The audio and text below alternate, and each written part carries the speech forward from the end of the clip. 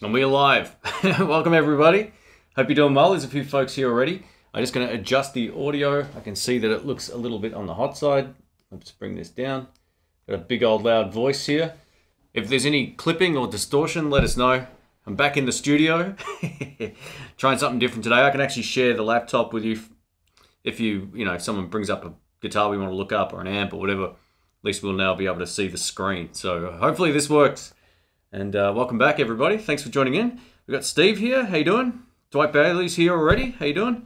We haven't talked about guitars enough. How about today? We stick to accordions. You might be right.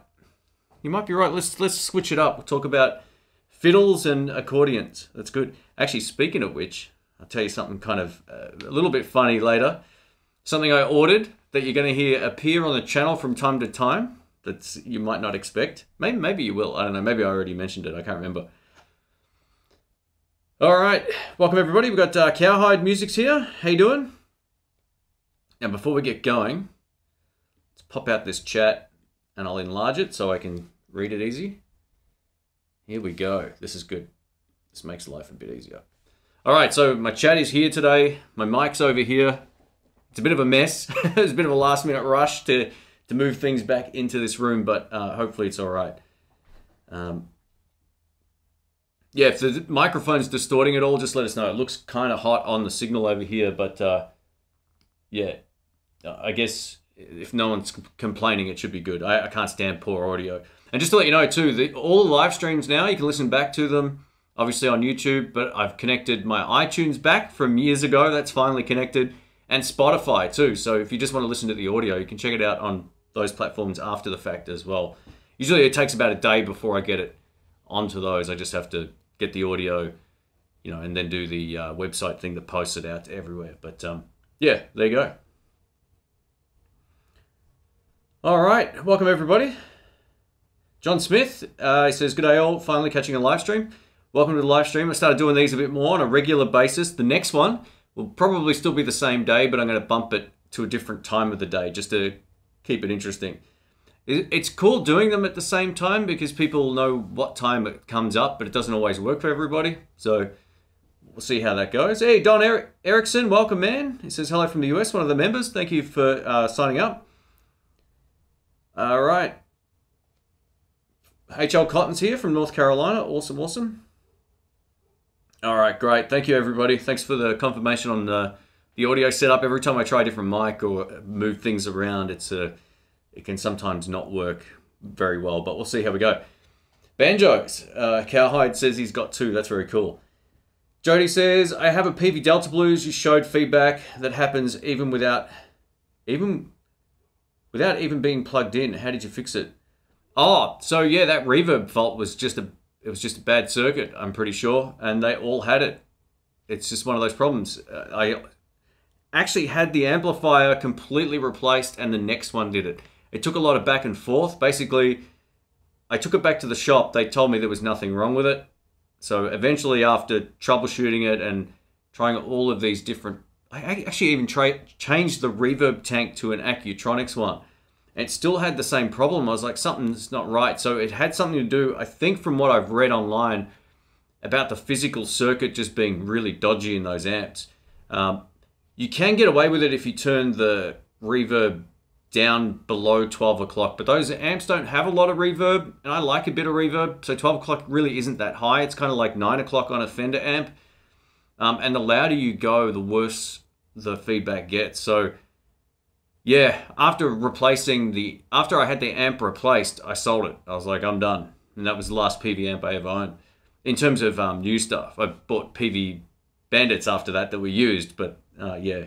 I like that amp too. It's a real shame. Like the prior version I had years before that never had that problem. So they either skimped on parts or they just had a faulty component, which it's kind of like how Fender worked with their Blues Juniors. They had a massive problem with their reverb tanks in one particular series. I think it was the 3 series, but that's been sort of fixed now on the 4s. So yeah, you just get bugs like that.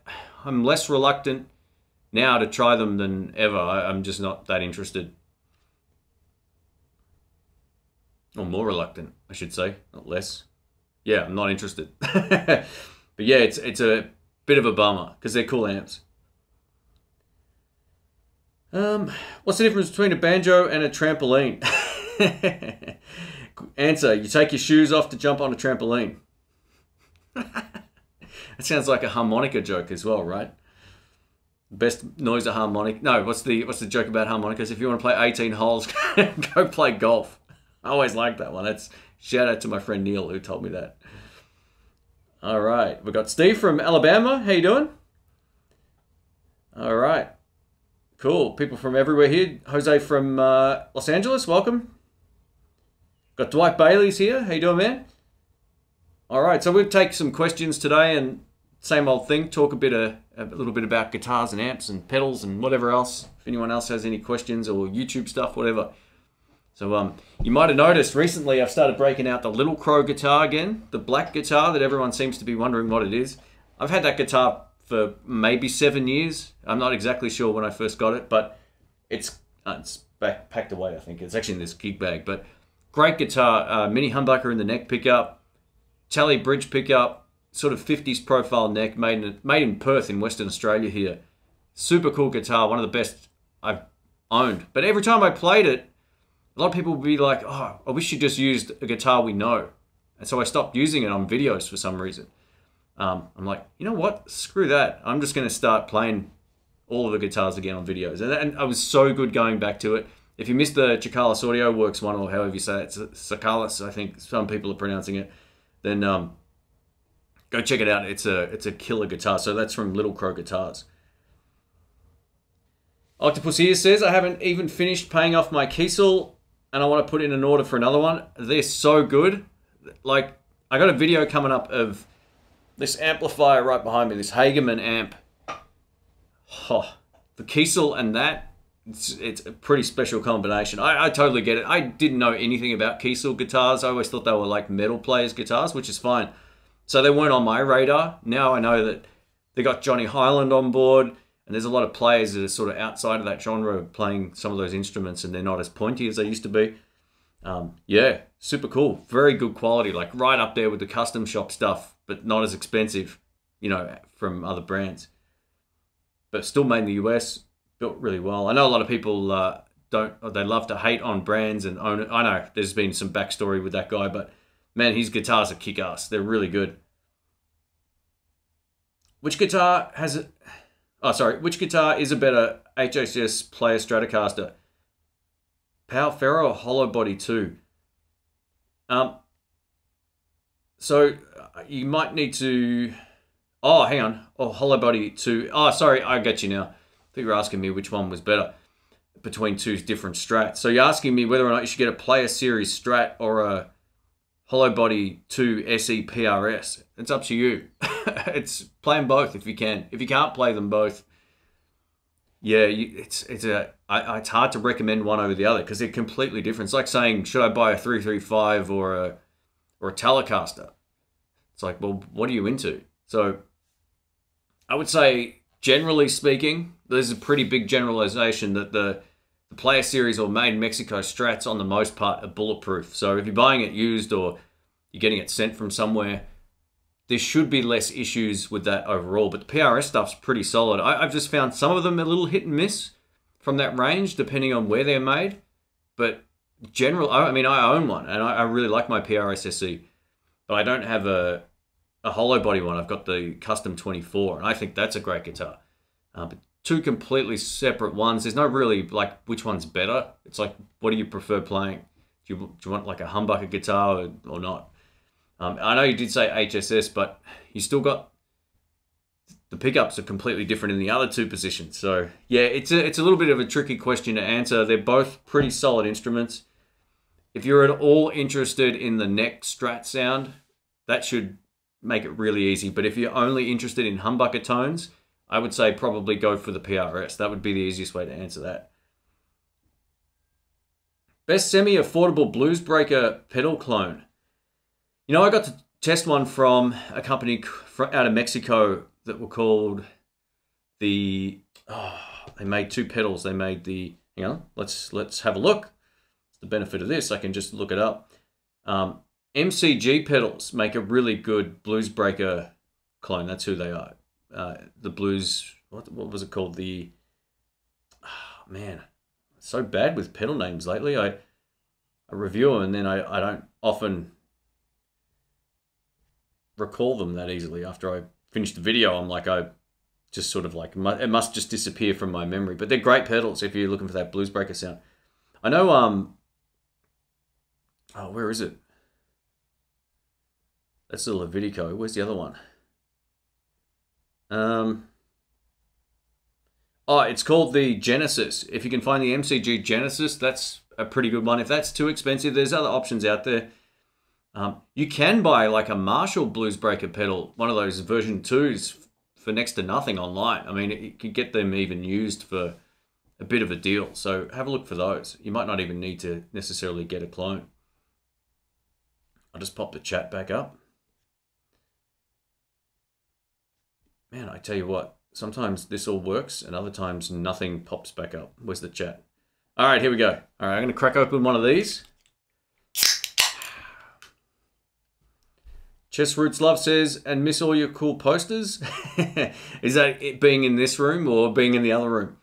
Yeah, these are a good mix of like random stuff. I got now the 80s kind of weird synthwavy vibe over here and horror movie stuff and some of the Mark Knopfler and 80s posters along the bottom. Then it goes kind of weird, horror movies and Rob Zombie at the top, and then all the sort of root stuff on this side with the exception of Ash vs. Evil Dead right over there. So, I don't know. It's a weird combination of stuff, but it's better than just having all musicians. I actually want to sort of redo this at some point, but I don't know how much longer I'll be at this house. I probably will only be here for maybe 8 months. I'm tipping somewhere around there before I get out of here. But so it kind of limits what I can do with the room. But the posters work. It's just, you know, something a bit different.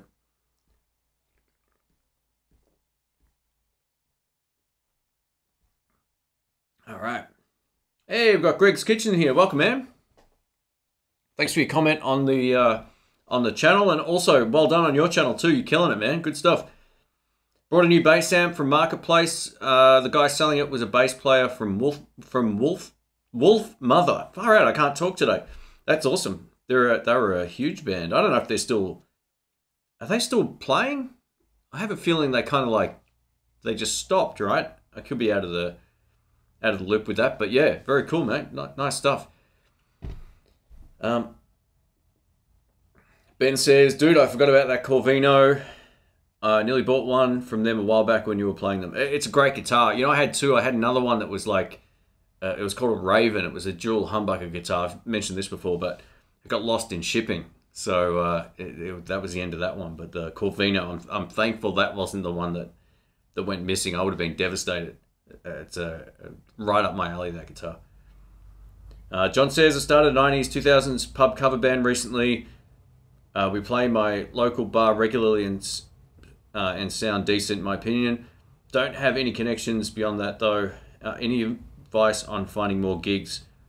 Yeah, so looking for gigs takes effort. They don't just show up unless you're part of some other multi-band thing and there's other people there from other venues or whatever the case may be. So my suggestion is try and record your band, whether you set up one camera or set up a Zoom recorder or just do something. If you can get a multi-track recording done, do it once you're tidy and you say you play pretty tidy now. So get something and just play the hits and then just give it out. Go to places and say, here, have a listen to this, or email them a file or a link to somewhere and say, hey, we're a band from this area. These are our songs. Put us in. That's all it takes. Like, I used to get gigs doing that back in the day. Like, I used to have a lot of printed CDs. I've finally ditched them all now because no one wants CDs anymore. But you've just got to go out and do it. I used to go venue to venue and just drop them off. Getting gigs is a lot more work than people think it is. But the great news is once you get that network, it's easy to get them from then, because then you can just call up or they'll call you, which is always a good thing too. So yeah, that you've just got to get out there, but you got to have something to show for it. So an online presence of some description. There's free options out there. You're better off having your own website. Get a WordPress website. Put all your songs and whatever else into your own media player on that site. It's a bit of a learning curve, but You can do it that way, or you can just use a free service. There's plenty of those, like Reverb Nation kind of things. I don't necessarily like those. They suck you into a platform that where only musicians are commenting on musicians, but if you use it to promote your band for venues, that will really help. You can just send them a link, send the traffic there, and you'll be good to go. So that's kind of what I used to do, and that's what I would recommend as well. All right. We've got Renato from Switzerland. Thank you for sharing your knowledge and humor. Hey, you're welcome. No worries. Octopus Ears says, yeah, I definitely like me some Kiesel. I got the Deluxe and I want to order a Vanquish, but I've owned about a dozen of them. Yeah, it's surprising just how popular they're getting. Like, I don't know if it was just because they reached out to other channels that weren't necessarily just metal channels, but everyone who's heard my white Kiesel in person with the Johnny Highland pickups, they're all like, man, that's got a really special sound. It's got this kind of really great, I call it the 3D pickup sound. They sound completely different to like a Strat or a Tally. They're a great mix of both, but just they've got their own sort of cut in the mix. Very cool guitars. Ben says, how's the knee going back into training hard again? I am. Yeah, I'm doing all the training again. So I train at least 3 times a week. I split it up in a way that works for me, and it also is time efficient that way as well. But when I'm there, I go for it. It's been good. Knee's fine, by the way. It's responded well to coming back to doing... Well, walking was fine, and that kind of got there pretty quickly, but I realized like how long I'd left getting my knee fixed, and it didn't do any favors for my quads, but even they've responded pretty well the last few months, so we'll see how we go.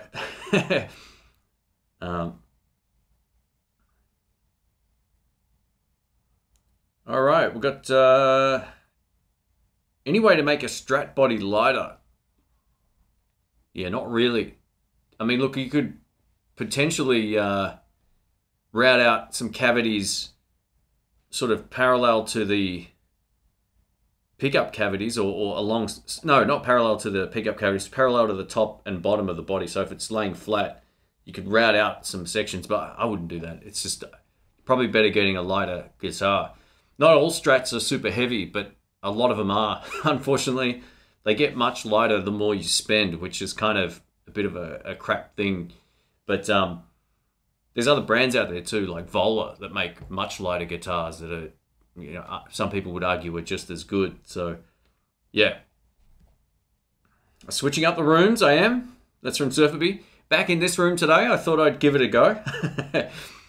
Yeah, a few people said the other room's good, but I much prefer that other room just in terms of like comfort. It's set up much better than this room for doing live streaming. So we'll use this one today, and I'll probably switch it back. Actually, the reality of that room right now is I got stuff everywhere. I was shooting a review video for something else, and the desk is pretty much covered in camera equipment. So yeah, it was a lot easier just to come in here, set it, well, move this little crappy desk in here and set up.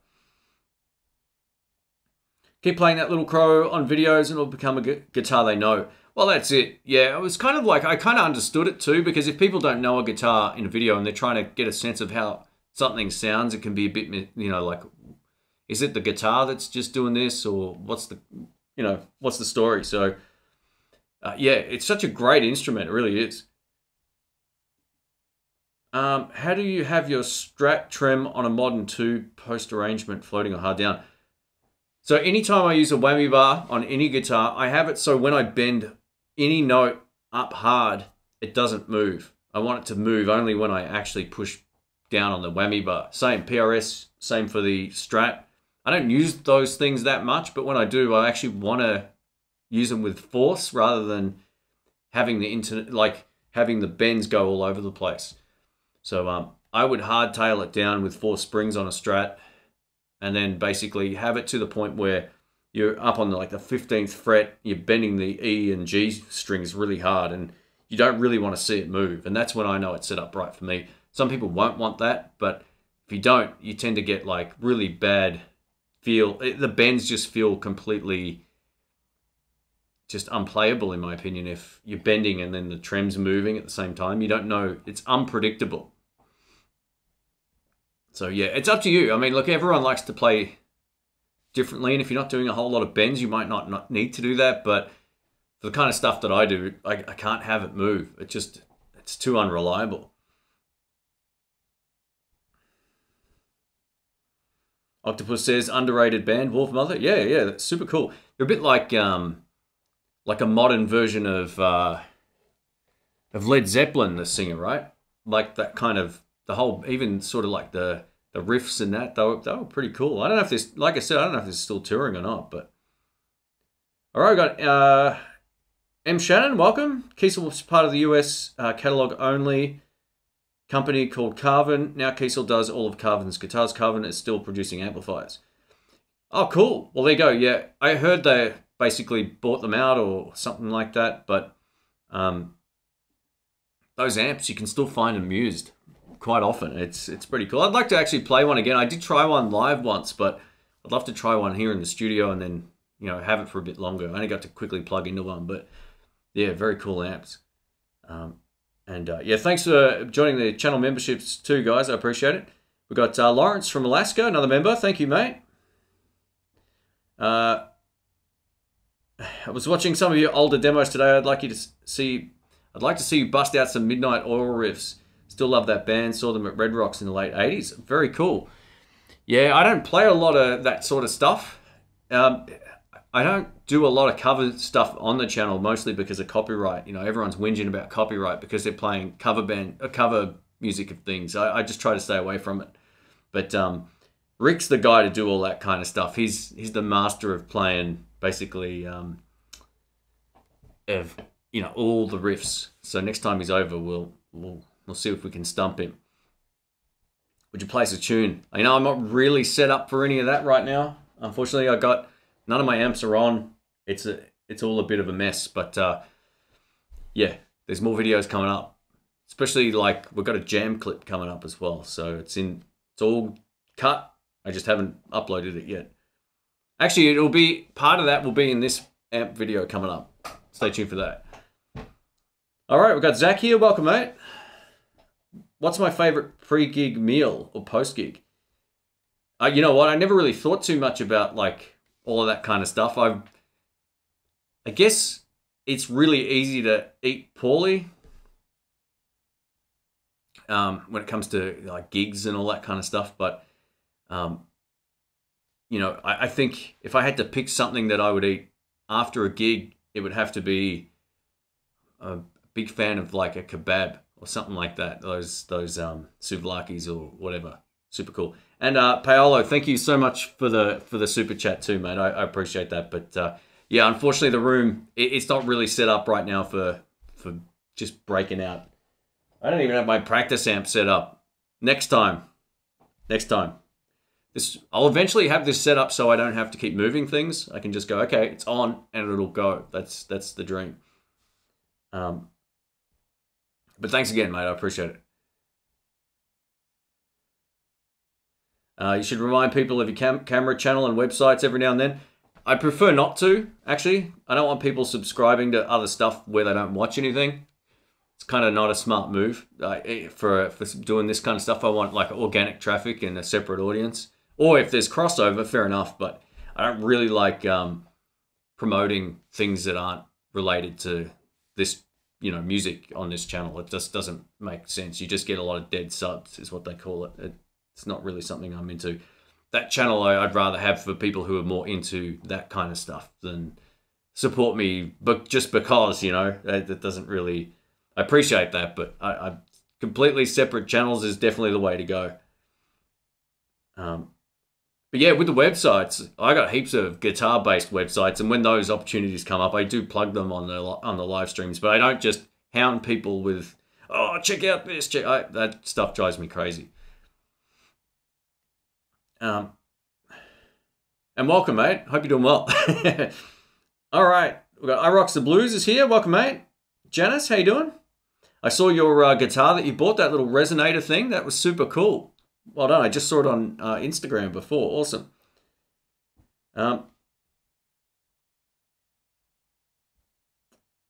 I won Johnny Highland's Pinky Slide here on YouTube. Ah, that was very cool. Did he do like a... Is that some sort of giveaway on...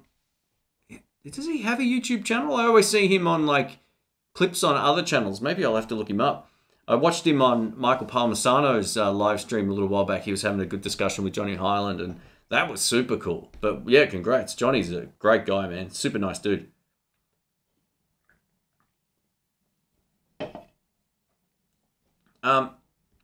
Jody says, could lessons help me? I've never had one, and I've been playing since 1964.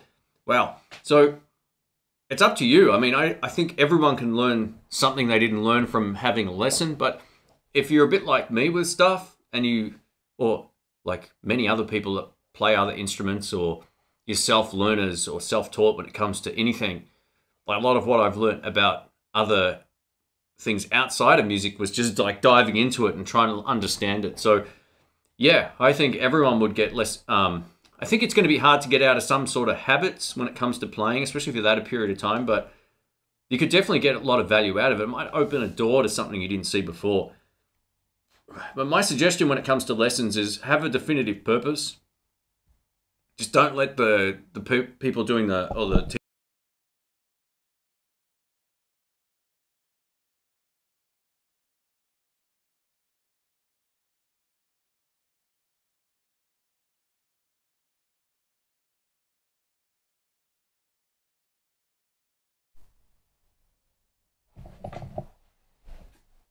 All right, how about that? Sorry, guys.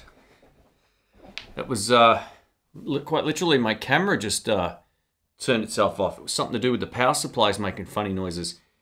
If it does it again, I'm going to have to sort that out. I accidentally just kicked the desk and it put pressure on the power supply and then it shut off. I could hear it crackling. I was like, what's going on? So yeah, in regards to the lessons, you got to go in with an idea. Like, I want to learn the cage system or whatever the case may be, right? Or you can always find that information online. There's plenty of bad videos, but there's plenty of good ones too. So that can be another way to learn. You don't necessarily just have to be taught something. I'm much more absorbing of information when it's relating to something I'm interested in. So if I went to get a guitar lesson, he wanted to show me something else, I'm like, man, I really want to learn this. Like, teach me this fundamental. Now, sometimes there can be a connection from what you're learning from, you know, something else or to something else, but sometimes there's not, and you don't want to waste your time either. But generally speaking, lessons can only be a good thing if you're learning along the path you actually want to improve it. Yeah, sorry about the audio. Hopefully it's all good. I think I'm going to stick with the other room from now on. It's much easier.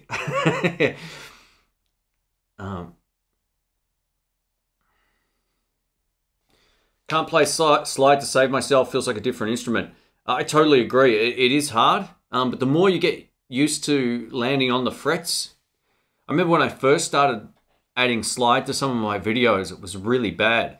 Like, and it's still not what I would consider great slide playing, but my consistency with it has improved a lot. I cut a track for a video that's coming up in one pass playing slide. I was like, oh, that's cool. I finally got it. It wasn't the solo part, but just to add a bit of rhythm stuff. That's the texture I really like of slide more than like lots of lead. That can sound great too if you're good at it, but I can't do that. But it is a learned skill. You don't just get good at it. You've got to kind of get the feel for it, understand where you're trying to land. And that can be different because usually when you play a chord, you're kind of like behind the fret or between frets or something, you know, when you do like a bar chord, but you've got to land on the fret sort of ahead. That can take a bit of time. I'm still no pro at doing that. I kind of still want to work at it more, but I don't really want to play a lot of lead stuff. I just want to use it as like a really great secondary or third track in a mix. That's how I really enjoy it.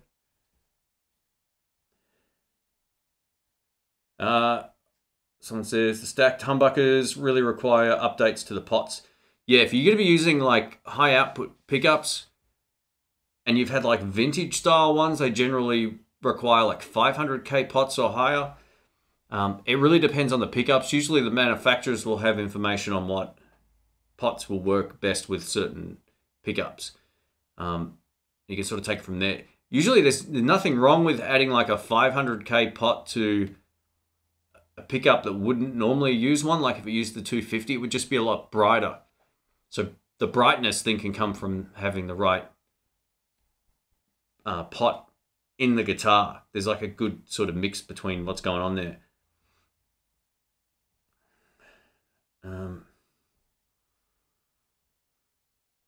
Any preference on the 2 or 6 point, any preference on 2-point or 6 screw vintage type? Is that in relation to the tremolo? Generally, I found 2 is better. There's exceptions to it, but the PRS one is so much more reliable than the Fender one, at least for tuning stability. There's been others that haven't been as good that are 2, but they're the 2 examples that I think most people will be aware of.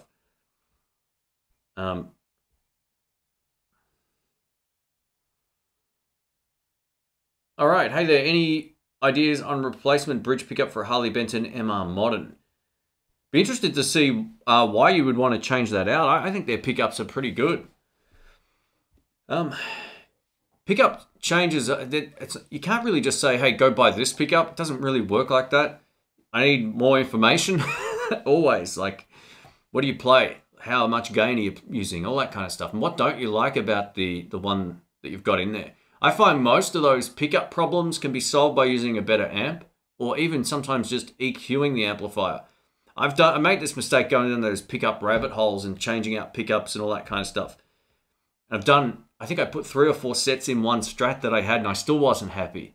Years later, I had a better amplifier I plugged in with a Strat and it sounds great. So pickup, unless it's faulty or if it's really nasty and you can't adjust your amp enough to make that work, that's when you might want to change the pickup. But I would almost take it into a shop or somewhere else, borrow a friend's amp, plug it in and see if you still have those inherent problems. Plug it into something else, see if it's any good.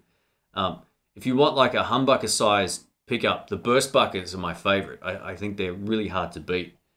I would just go to get the Gibson ones because they're unreal.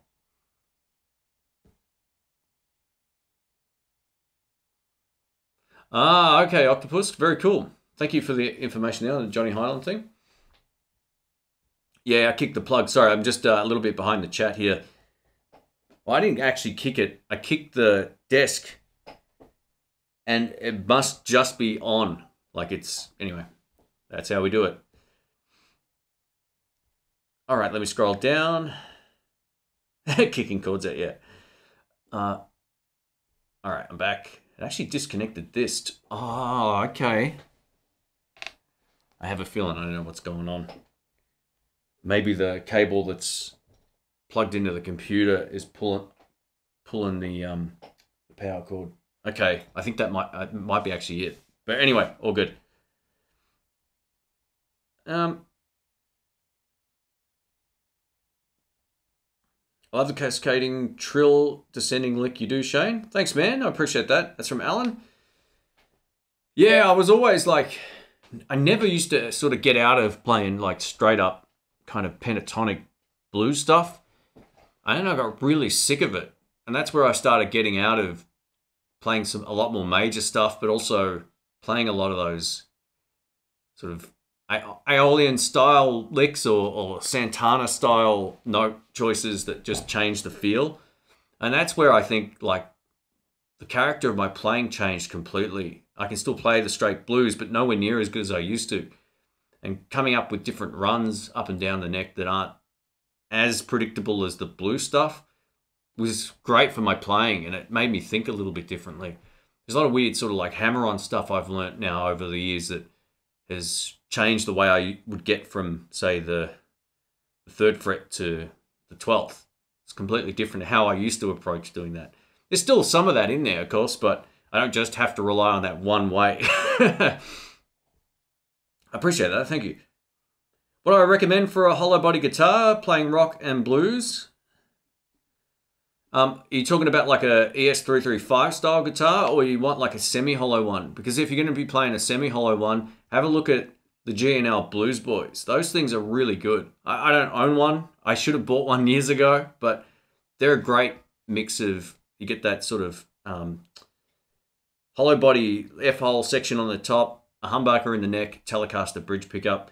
Pretty hard to beat just in terms of functionality. And I think the tone on those are going to be far better than a 335 on the most part. Some 335s can sound great, but if you're in the market for that, I'd almost say, oh man, I mean, Eastman guitars are probably a better value guitar than some, and they sound unreal as well. So that would be another one I'd check out as well.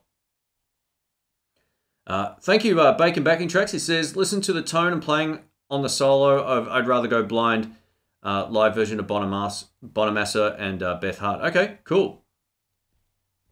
All right, I'll check it out, man. Thanks for the heads up, and thank you for the super chat. I know the song, but I don't know that version. I'm pretty sure it's a great tune. So yeah, I'll check it out. I haven't watched probably enough Bonamassa stuff. My favorite one of his is actually him playing guitar with Warren Haynes at the I think it's the Guitar Center Blues competition or something like that. Man, those two guys together, Cook, who was great. Bonamassa plays his ass off, and Warren Haynes can play his ass off, but he sings so great. One of my favorite vocalists, man. Just, he's got the grit.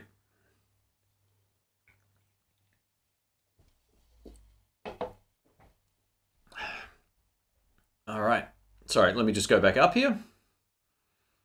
Yeah, sorry about the blackout there, guys. This is from Christian. He says, do you ever feel like not looking at a guitar? Not looking at a guitar, I guess. I find time away is good for your playing. Totally. You know, after I got back from the US, I was kind of burnt out because all I did was, well, for the first week, I shot 20 videos. So a lot of those Jerry's Lefty Guitar videos, you see them wearing the same t-shirt. They're all the same day. So there was a lot of that. And I think after going to all the guitar shops, and I got back and I didn't really want to play that much. So I think I shot a couple of videos. Then I got really sick. And I had some time off, and I'm starting to feel a bit more like I've actually been practicing again, which has been a great thing for my playing. I wouldn't say I'm practicing a lot, but I needed a break from it. And especially like what I find for me personally, especially when you do YouTube and I've done it for so long, and there's always things coming in, or I'm borrowing stuff and I need to do videos. The last thing I feel like doing some weekends is to go play live, which I always love doing. Excuse me. It was one of those things where you get sick of it after a while, or you get sick of the stuff side of it, where you just want to play, and it wasn't enough of a balance there. So I'm trying to do less just straight up review stuff. I actually want to put time into practicing, or time into going to play live more coming up. That's going to be part of that goal, because that's why I started playing guitar. It wasn't just to make videos. It was like this was a side thing that turned into my job. But yeah, I totally understand that. Time away from anything is good. Doesn't matter what it is.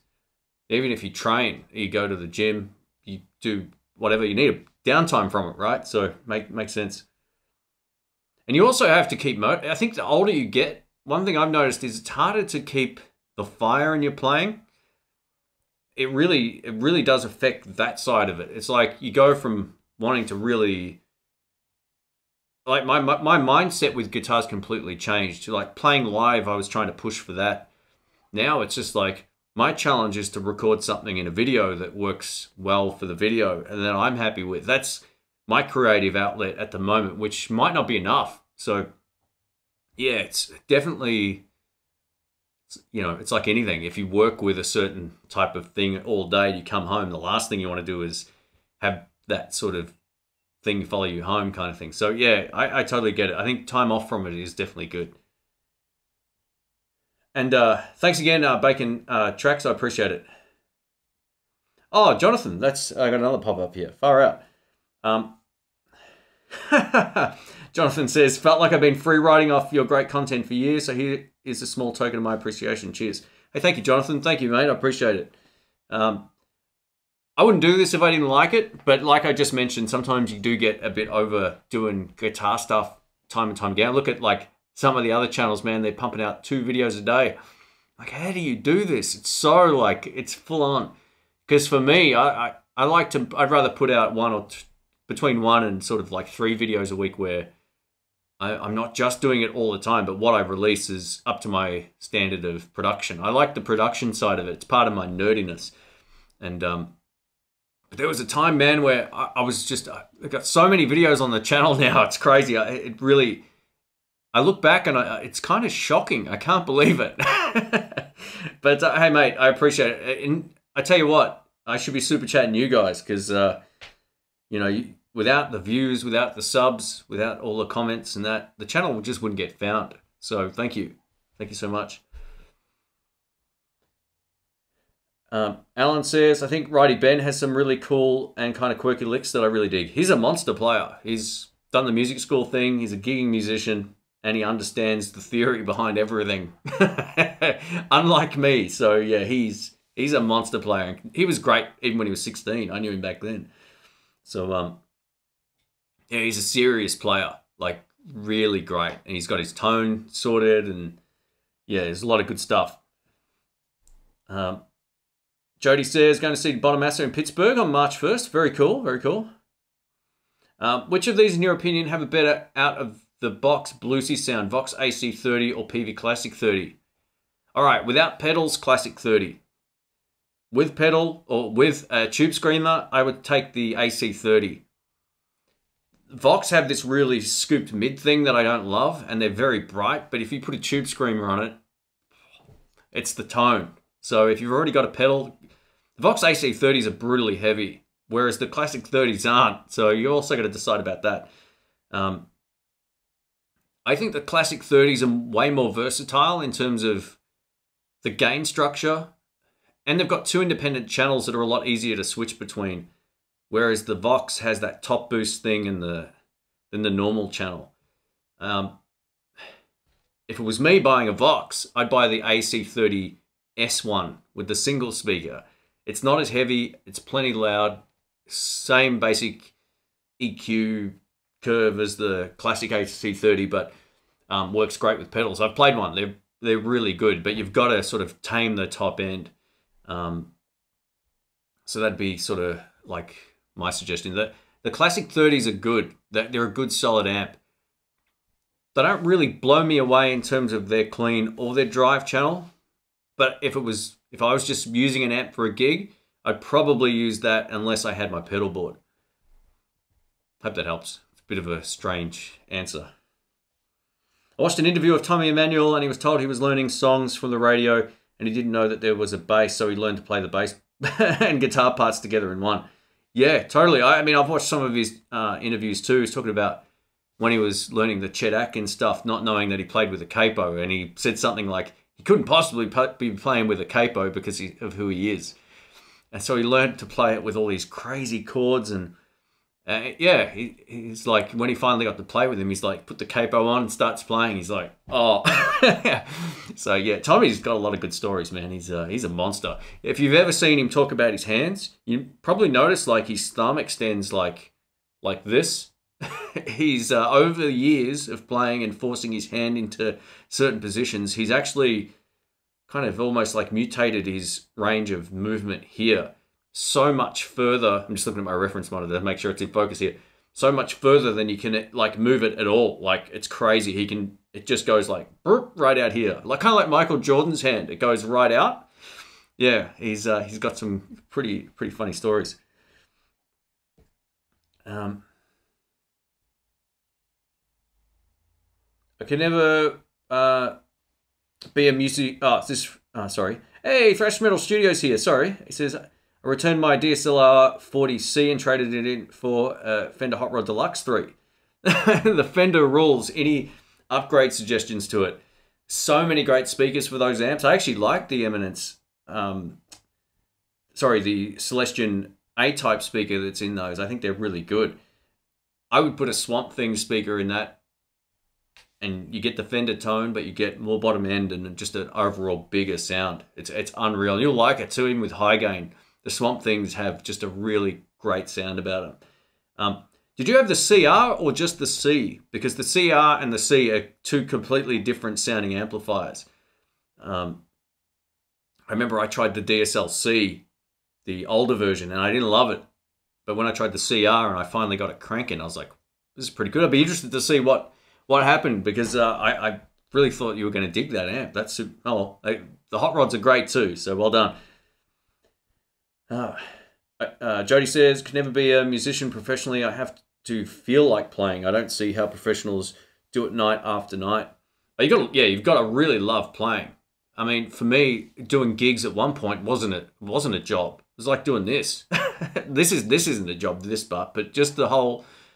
For me, making videos is fun. I much prefer doing that over other things, but sometimes it can feel like a job. But when you're playing music and you've got friends around you and stuff, it doesn't really feel that much of a chore. You kind of just enjoy it. The thing that sort of sucks about gigging, sometimes you play at a venue and the PA system's awful, you can't hear yourself, or you've got no space and the audio sucks, and there could be all these other factors, or there's someone drunk screaming in your face to play a song that you never want to play in your life. Those are the things that can ruin the gig. But the playing aspect of it, if you're playing the music you enjoy, it really doesn't take much to enjoy that. The biggest thing that sucks is when you do a gig and you cop a parking fine, or there's like, you've got to drive an hour and a half, or that's not fun. And I just stopped doing all of that kind of stuff years ago. I only wanted to do gigs that were local to where I am, because it was easy and fun. Much more fun than driving an hour and a half across town. Cowhide Music says, Classic 30 was my first tube amp back around 1996. They're very cool. I bidded on one on eBay about a year and a half ago, and there were two of us bidding on it. And I found out my good friend Dave, he was the one who won it. We were bidding against each other and didn't even know. Otherwise, I would have let him have it. But yeah, they're good. There was a limited edition black one that is very cool. They're good amps. They're solid. Like they got. This is the thing with them. The Marshall drive channel is so much better than most amps for what I play. You just turn it on, it sounds unreal. The Fender clean tone is iconic because of how much better that is than a lot of other amps out there. The Peavey's somewhere in the middle. It's not as good as the Fender. It's a bit like Yorkville Trainor amps.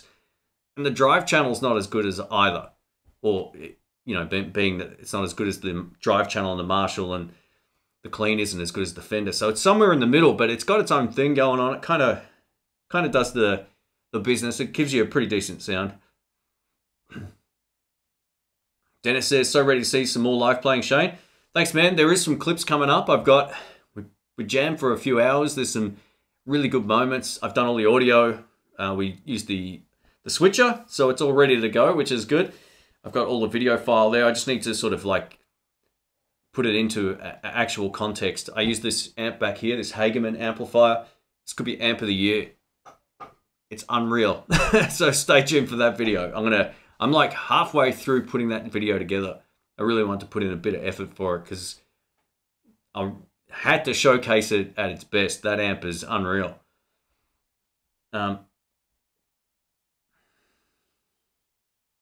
Silver says, no question, Shane, just my compliments on your rise to I'm no world-class guitarist, mate. Thank you. I might be kind of known online. It's a very big difference between that and being like look at Johnny Highland. But I appreciate that. The guys like that are on a whole different level. I just do my thing. My skill set is weird. I'm a bit of a nerd when it comes to tech. I love playing guitar. Might not have the chops, but I got other things that kind of, well, I can play okay with certain styles of music. Obviously, I can't play metal very well, or if at all, and I can't jazz much, but yeah, the kind of weird niche the channel's in kind of works, and thank you. I appreciate it. Actually, I got asked today, a guy I think from Nashville, he's looking for some guitarists that are a bit different to play on some recordings. I said, yeah, I'm interested. Let us know what it is.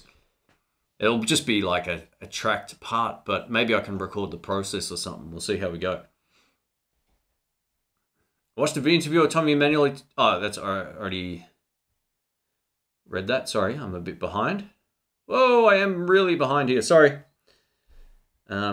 Fat says, welcome mate. He goes, I've been hesitant to leave comments recently because of all the scams on YouTube. I wouldn't worry about it. I always say to channels, anytime they have problems with it, block all the keywords that are in those comments. You never see them. You know, I think I copped it again after months and months and months of not having those comments. They changed what they were basically saying. But if you block a few words, it all goes into spam. Just don't worry about it. They'll sort it out. Your review of the 68 Custom Pro Reverb sold me on it. It's great, practical live pedal platform. I've come to really appreciate its size and weight, not having to lug a huge amp around. That's from John. They're awesome. Actually, my good friend Brian just bought one. He had it over here last weekend, and it sounded unreal in the little recording thing we were doing. So yeah, great amp. He waited 6 months or more for his because the back order was so long. But yeah, one of the best new amps that kind of have that retro vibe going on. They're super cool.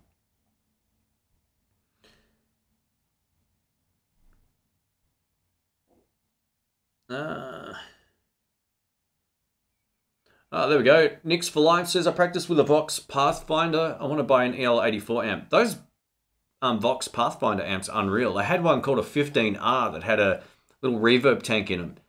I watched this guy play with one of those through a 2x12 cab. It was a Fender 2x12 cab. He was powering full-blown, like a 2x12. I know I just said that a few times, but it blows my mind. A Vox Pathfinder powering a 2x12 box. And it sounded so good. This was a long time ago. The 15Rs are discontinued, I'm pretty sure. I haven't seen them for years. But they're great little practice amps. Really cool. So his must have had some sort of speaker output, 16 ohm output on it or something. But man, super cool little speakers. EL84 amps are, if you want to get that sort of really bright, sort of chirpy sound or a fairly aggressive sounding drive channel, they're great. Thrash says it was the C version and it was cool, but the volume drop between the channel switching. Oh, okay. Wow. Well, that's a shame. Yeah, the C. I've never really noticed any problems with dropping. I think if I switch channels on my amp, you hear it kind of change. It's not super smooth, but it doesn't actually have any issues with dropping volume. I use the effects loop with delays and stuff, and it works great. So anyway, the Fender amp kicks ass. So well done. That might be a good idea for a video chat with Ben, see what gear he uses and what music he plays so we can all get to know him. Yeah, I mean, I just threw him into the deep end. It was like, all right, well, I've got a month. I need to queue up 20 videos. What? I need some help. So yeah, he just jumped in, man. I said, don't get disheartened by people go, who the hell's this guy or whatever. The idea was to do a podcasty kind of thing with him, but it just never happened. So yeah, we'll get him back around at some point. Yeah, K-San, that's someone's, yeah, that's the bloody song. So if you ever heard people scream out, what's the one in the States? Freebird. K-San is like the song that no muso wants to hear anyone yell out and from the crowd. Porkchop says, hey Shane, any chance you could do a small guitar search Saturday at Deluxe Guitars? I know the store isn't big, maybe you can combine it with another small store. Oh, that would be great. You know, I actually started talking about that idea because I used to go there all the time at their old store. I've not once been to the new one. I'm not on that side of town that often, so I don't get down there much, but the owner's a really nice guy. They got some really cool stuff, so I'd actually really like to do that. It'll happen at some point. I still got 2 that I need to finish before I want to shoot any more because the next 2 are the really big ones. And yeah, after that, I'll definitely get down there at some point. I'd love to do that. I also like to visit a few of the first 10 that I did undercover with a crappy camera and all that kind of stuff. I want to actually do those again properly because they could be so much better now. Jody says, have you experienced solid state amps that just cut out in the middle of playing? I had a Vox Hughes and Kettner Fender side between the solid state amp cut out.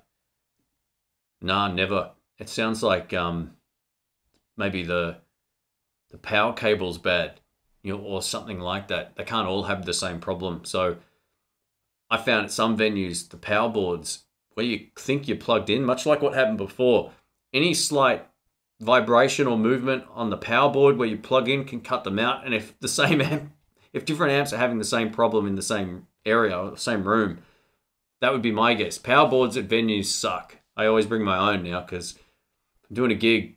You got to have stuff that works, and there's so many where that you think they're in, and any slight movement, that connection breaks. Just exactly like what happened before. Greg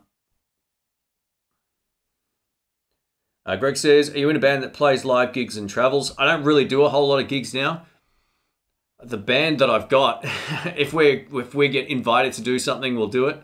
But it's not like I'm chasing gigs. I just don't have as much time to put into doing that anymore. I don't enjoy the whole process. I did that for so long, like going to venues and meeting people. A lot of venues, it's weird. I think for the kind of music I want to play too, it's not something that everywhere will want to do, and I don't want to accommodate, and I shouldn't, I should just do the gigs that are fun for me. So we occasionally do like a New Year's Eve thing.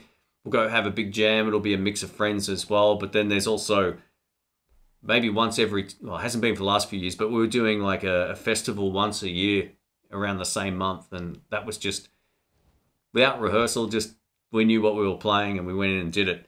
But no, the short answer is I'll do a gig if it shows up, but I'm not going to be doing like any interstate travel or anything like that. I just don't really want to do that anymore. I gigged so much back in the day that whole doing that is a full-time job. There's some guys that are great at doing the chasing, the calling, and it's not fun. I'd rather not. So I still love playing live. This is the benefit of the blues jams and the open mics and all that kind of stuff. You can go there with friends, the same guys out of the band as well. Go have a great play with no expectations or commitments, and then hang around for a bit, have a meal, and leave. It's a lot more fun for me to do that. It just takes all the complication out of it. And if the venue's open, that it's on and you can have a great shot. So that's kind of where I'm at now. I love playing live, but yeah, the days of chasing gigs, I just don't have time. I'm trying to manage a few other things than just this channel as well. So it's kind of not something that I'm that interested in doing anymore. But I've played live a lot, and I still play live, but just not in the same capacity with the band. Because I always think if you're playing like original musical blues, you have to keep the catalog moving. You can't just be doing the same stuff for years on end. So many blues bands like that. I call them the suicide blues bands. You turn up, and 10 years might go by and they're still playing the same, handful of songs. And it's like, oh man, really?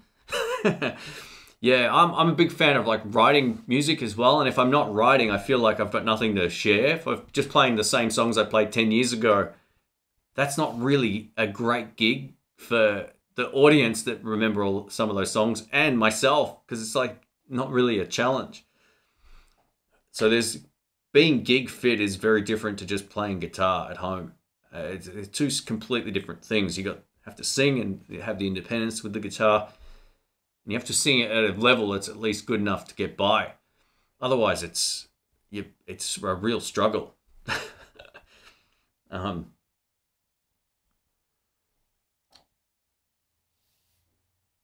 Let's just have a quick drink.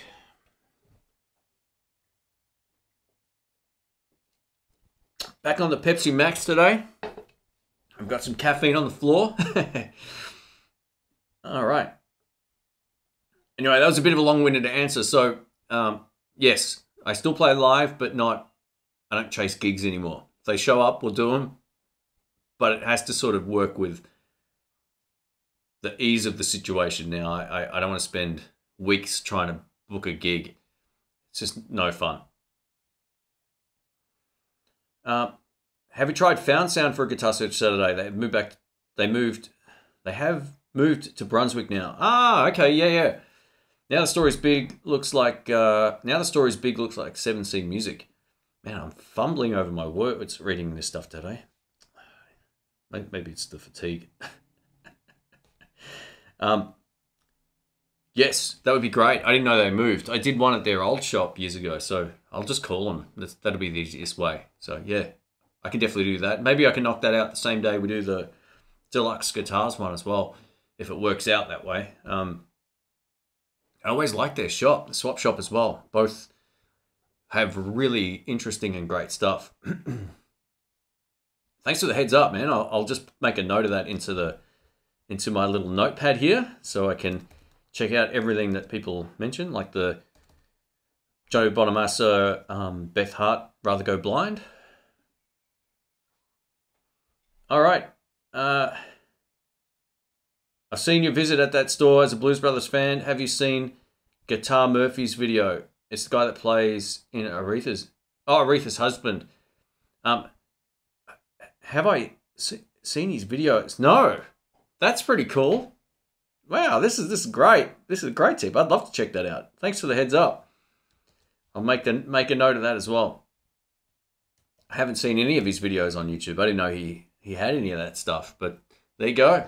Very cool. I love that movie. It never gets old. You know, I don't think I've got a Blues Brothers poster anymore, but I did have one for a while. But it was back before, though, when I got them printed and laminated, they were really reflective, and I don't think it stayed very long because of the colors.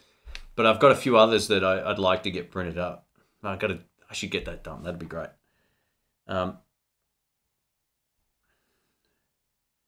Yeah, thanks for the heads up on Found Sound. I'll definitely get into that.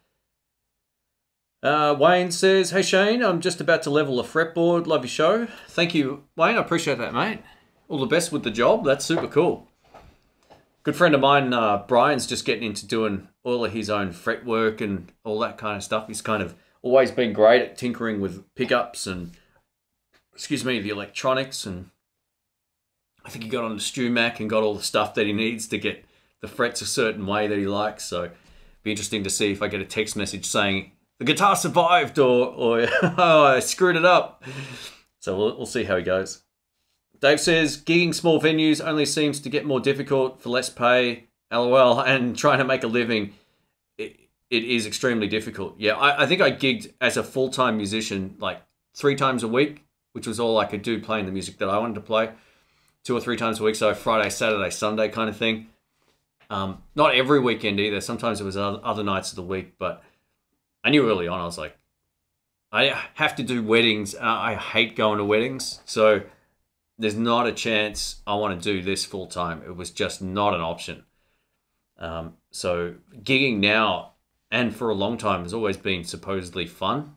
And when the fun left it, if we were going somewhere too far, or we did a charity gig and we got some sort of, parking infringement notice or whatever. So it's like, man, this sucks. So yeah, I only do stuff that makes all that process very simple and fun and easy now. I don't want to be involved in making it complicated, or because you feel guilty. You play for 3-4 hours and you give your drummer $50 and that's all you get as well. It's like, man, some gigs I used to pay the band with what I got as well. I was like, here you go, because it was so bad. But it is what you play and where you play and all that kind of thing. But I just think the treadmill of gigging is pretty tough. You've got to really commit to it, and you've got to also have something that makes people want to come back.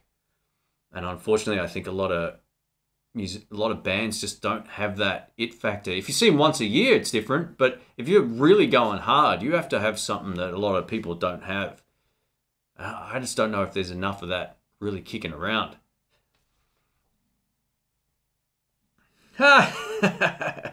Guitarologist says weddings beats funerals. Yeah, totally agree. I don't know if there's too many gigging funeral bands out there, but I tell you what, I did one gig at a wedding, and it was the only gig I ever did. We had to get there to the... This is probably just normal too. We had to get to the venue before everybody showed up to set up, and we had PA system and everything. It was like an 8 or 9 hour day. We did 3 sets of music, which was like 3 hours, and we had to wait until people cleared out to get half this stuff back out. It was a huge pain. It was just not worth the time and effort, and it just wasn't fun. That whole environment is just terrible. All right, we'll get you to get everybody. We need you up in a few minutes. It's like, all right, great, thanks for that. Yeah, I don't know. Gigging at weddings is like, it's like a nightmare for me. If you're in a rock and cover band and you love that music, then it's probably a lot more fun. But yeah, I don't like playing that sort of stuff. And welcome, mate. I hope you're doing well. Any suggestions for a lefty short scale bass? Oh, I did play one recently. You know, I've got an Ibanez sound gear that I love. Is it out? Why is nothing out when I want to showcase something? Anyway, I don't know if that's necessarily... It's not a short scale, actually, but the neck is actually quite a lot thinner in terms of its width than a lot of, say, like a P or a J bass. So it's a lot more comfortable to play. And if you're a guitarist, getting over to that is pretty good. I know that Fender make a couple of those little shorter scale bass guitars. A good mate of mine's got one, but I don't know what model it is off the top of my head. So I'm not too sure. I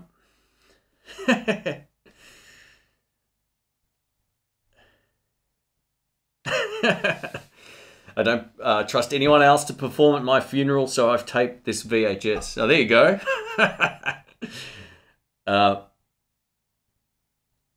Thrash Metal Studio says, and Shane, we should team up for a metal track, and you have to shred.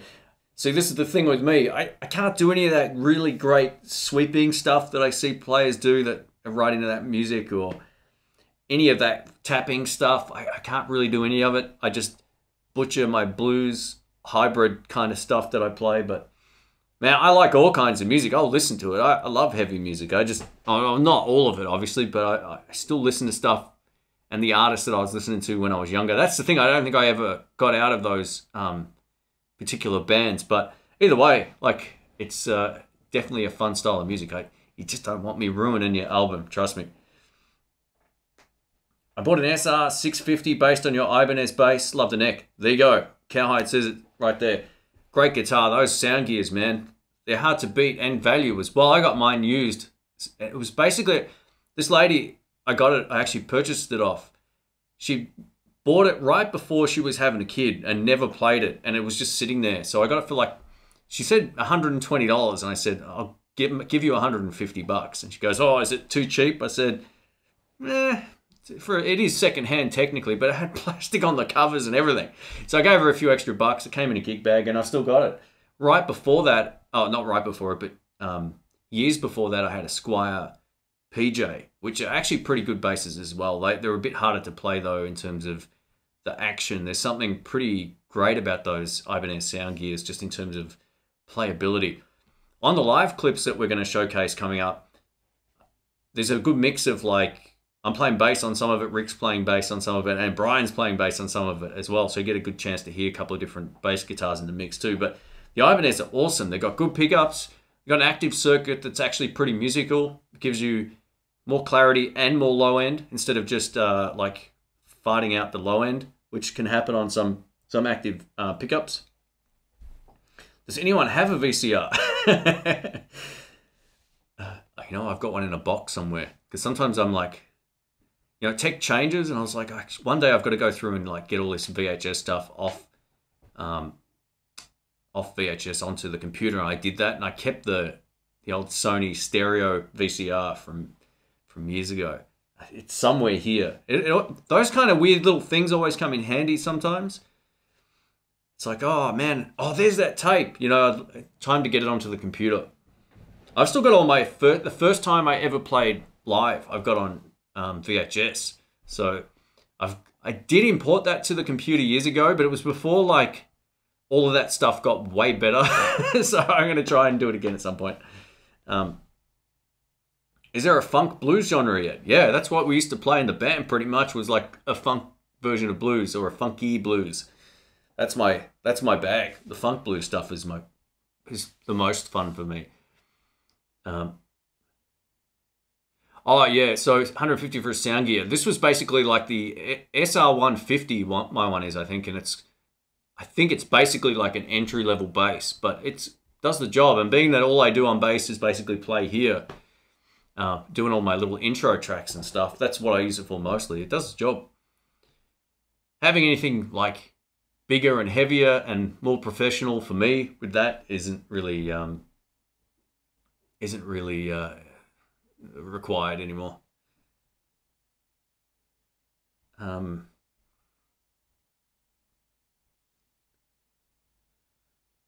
looking at a VCR, looking at my VCR right now. See, there you go. People still got it.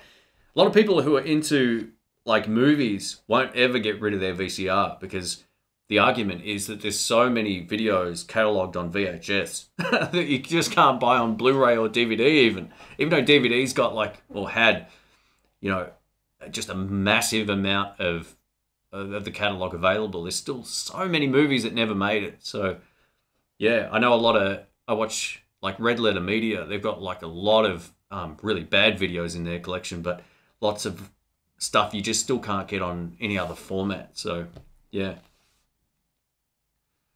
Yeah, it's funny. Guitarologist is just mentioning, oh no, sorry, Chess Roots says, I just bought my first last VCR when they were new, $875. You want to know something bad? So when I turned 30, I bought a 50-inch plasma TV. It was in Australia at the time, which was, dollar was still not as good as the US back then, but it was $2,700, so $2,750 basically. I think 6 months later I went back and it was like $1,100, exact same TV. So that $875 VCR now. Actually, who knows? Maybe they're still worth something. Maybe you just can't get them anywhere in good condition. So, but yeah, I know the pain involved with spending too much money on stuff that isn't, you know, it just doesn't hold their value when it comes to tech.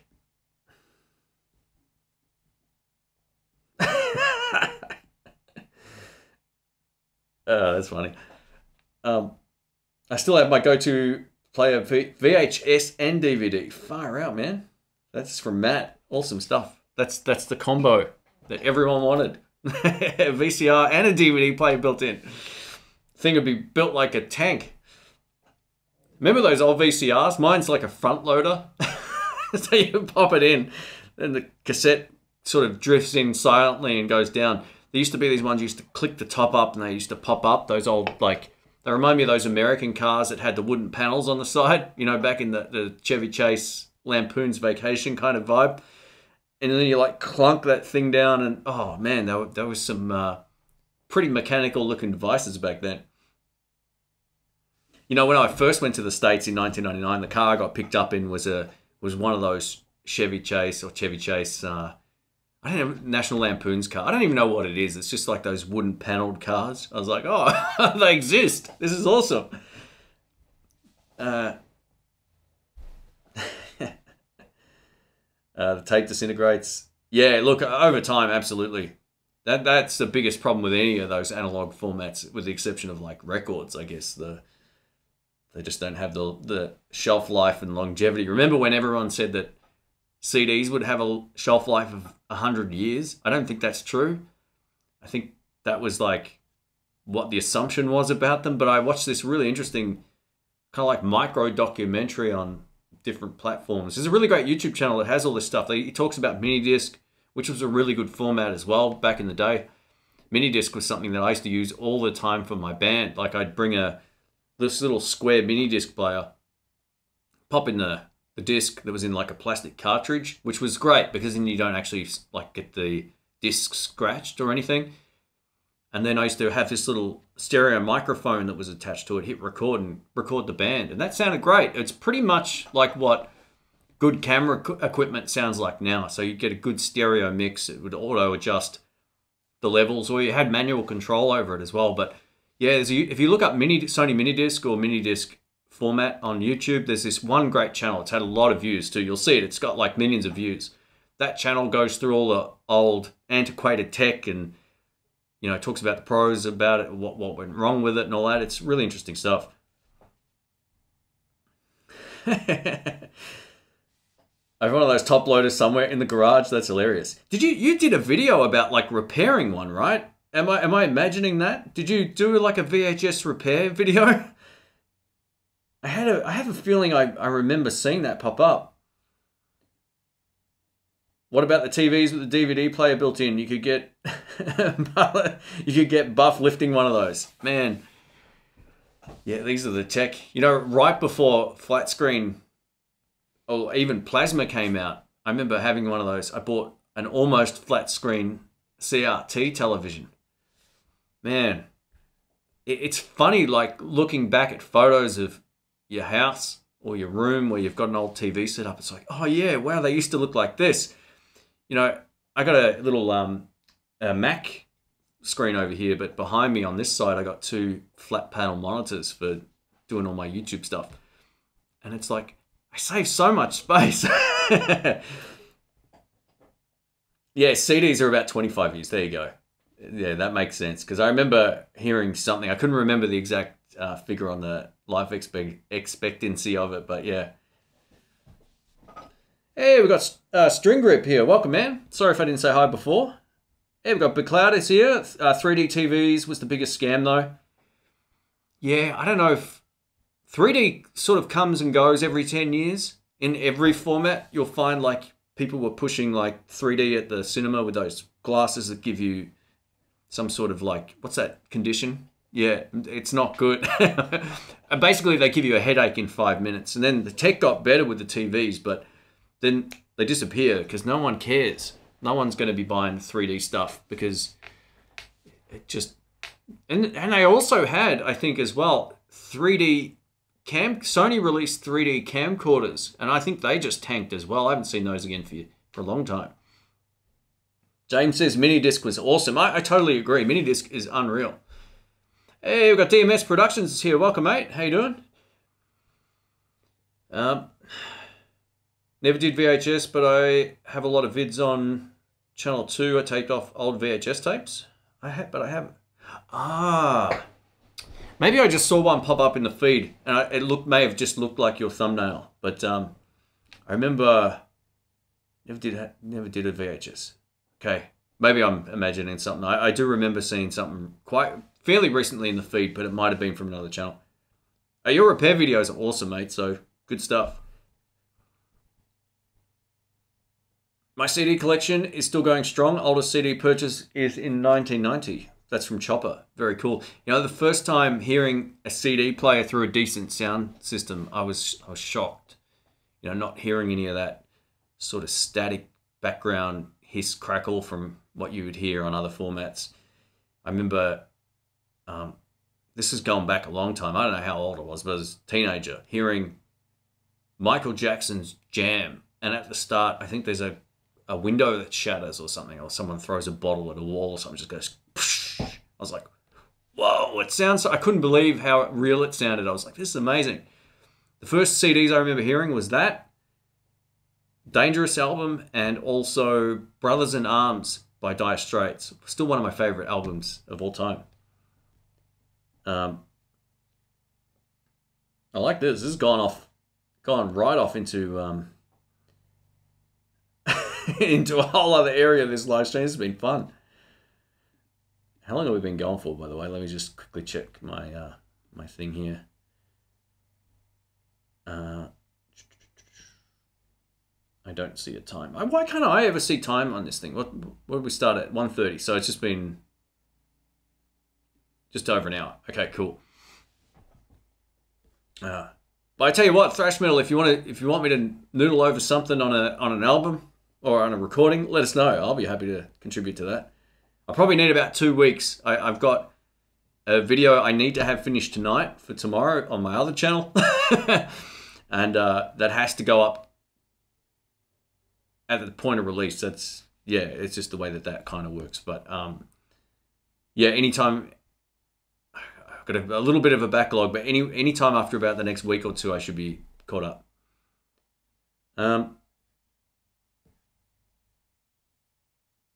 Hey, there we go. Thrash Metal says, my late father-in-law has over 4,000 VHS tapes. We're starting to go through. I found Cobra and the original Hitcher. Wow. Man, they were the days, huh? Good old VHS, going to the video store, getting the great action or crappy horror movie. It's good times. I'm just scrolling back down here. Sorry.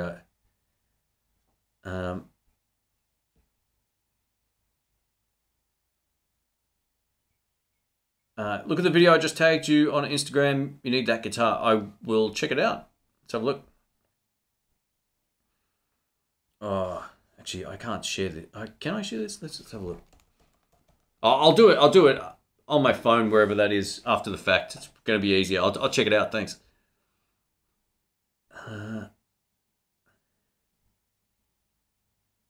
CD is far superior. Shane, the video. Oh, sorry. Yeah. Okay. Cool. Consider it done. 19 days before the day I was born. Ah, okay. This is from, what is it? I don't even know what that is. AGFA. How do you say that? Is it just AGFA or something? I don't know what that is. $50 late fees from Blockbuster. Yeah.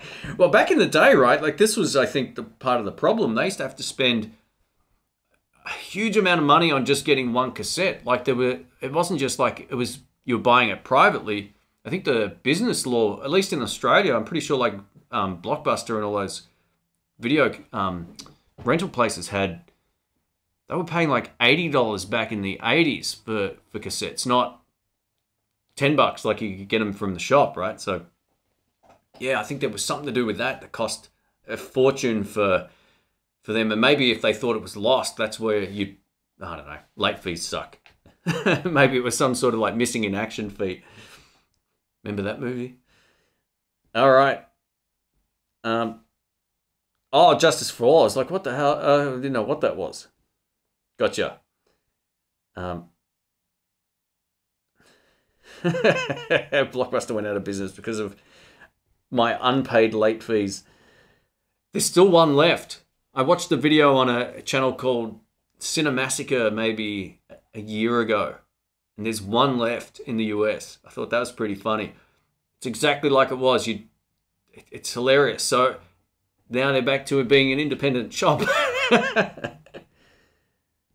It's funny that they just ended up like all this video on demand stuff just took over the world. Imagine if, the hindsight things kind of makes things easier to work out, but they could have probably have done something similar as a massive chain instead of just like disappearing. And all of those streaming services end up coming and going too. I wouldn't be surprised if like, Netflix was going up and up and up, and now they're sort of coming down and down and down. So then there'll be lots of other options.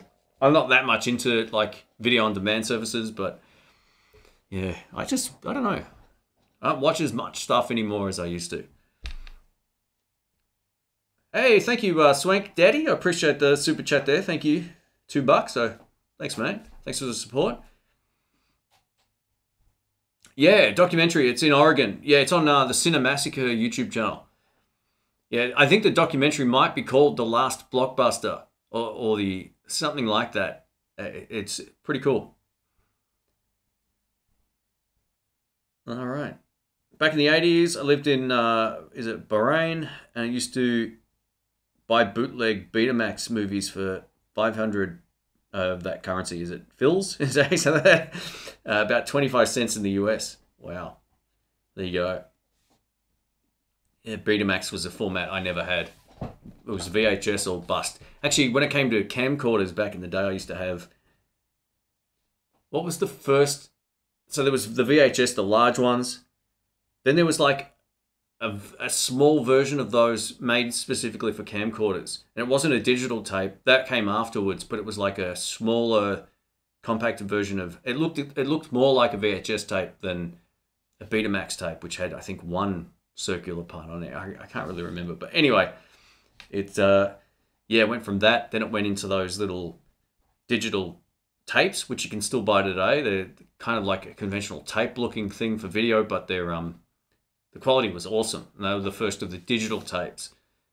It still had all the inherent issues when it came to longevity, I guess. But yeah, I had one of those, and then it went into the SD cards and never looked back. It's so much easier now.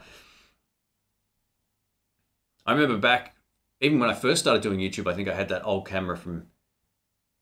I had it for years, the one with the tape, and it was like getting this to the computer via Firewire was just a horrible experience. It was just not good. It's changed so much for the better. I mean, your phone can take some of the best video you can get. Like, people use them because they use them for all kinds of things on YouTube. There's a channel that doesn't invest in any camera equipment other than a phone, and the results are like stunning. You get good lighting. Phone's great. You know, I use the phone a lot for walking around while we're away because the stabilizer's so good. If I forgot the GoPro, I was like, I just use my phone. Looks unreal. Looks like it's almost on a gimbal. So yeah, there's lots to like about the tech these days. 8mm, there you go. 8mm was that also in a cassette form? I know 8mm used to be something else, right? Oh no, you're right. Actually, yeah, I think you're right. Thank you, guys.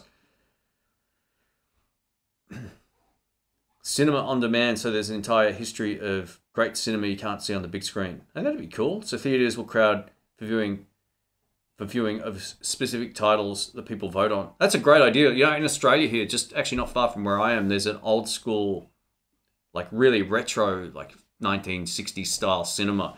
It's been going for years, and all they do is replay the classics. And every week, without fail, if the Blues Brothers is on, everybody's showing up. They got the costumes on. You know, John Landis was there, the producer or director of that movie, and we were there the night he showed up to sort of check it out. It was like, man, this is so super cool. That's a great idea. Nothing wrong with going back and, yeah, why don't places do that or more, or at least broad scale wise.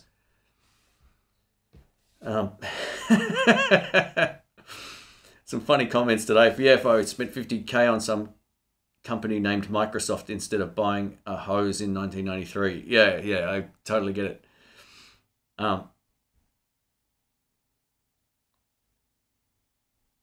Chris says, oh, sorry, I missed the ritual of going out and picking up a movie or heading to a record store, checking out the import section.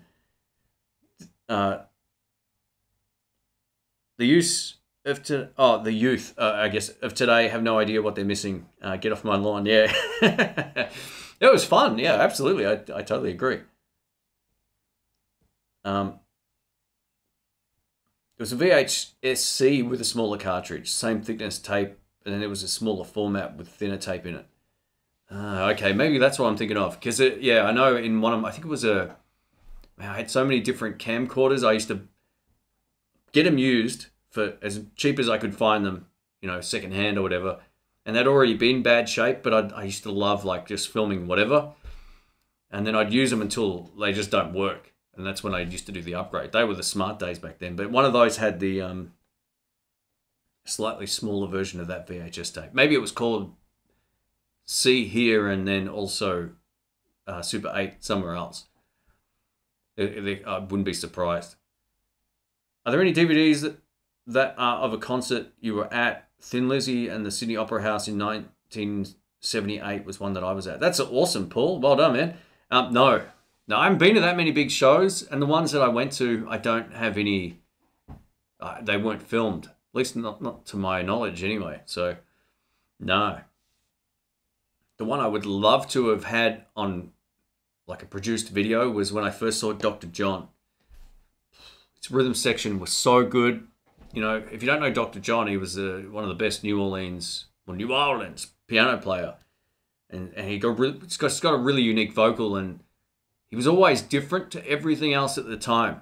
I remember hearing him on a syndicated radio station here back in 1999. I was like, this is great. Like, it sounded nothing like any of the other songs on Triple J, which is the radio station at that time. I don't listen to them anymore, but I remember just thinking to myself, why does that sound like better than everything else that they've got at the workplace we're at? The radio was just on. I was like, I like this guy. And the guy I was working with was an older dude.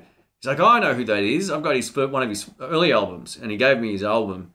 And that got me into Dr. John. And he was always like, you look at what the Beatles were doing, which was great in its own way. Then you look at what Dr. John was doing at the same time. And it's like funky. It's got groove. It's like right out there. It's completely different. And that's kind of what got me into that kind of music. And when I saw him live, the rhythm section was so good. Like, it was unbelievable. The drummer just comes out and starts laying down groove. Bass player comes out and they were killing it. I wish that was on video. All the videos I've seen of his shows that just pop up on YouTube, they don't really capture the vibe. And it was such a great show. So, sadly, no.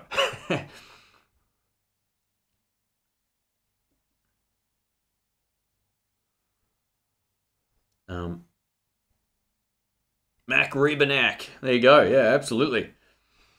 Yeah, that was his his real name, I should say. There's so many old movies I'd like to go see on the big screen for the right price. Yeah, I'd love to see some old school 80s stuff. Even earlier, some of it as well. But it'd be great to see.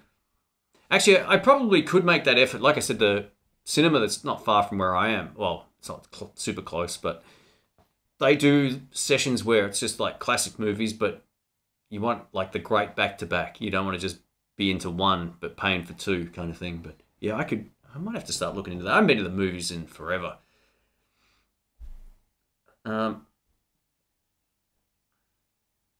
Smokey and the Bandit. There you go. There's another one. For some reason, Dr. John reminds me of Captain Beefheart.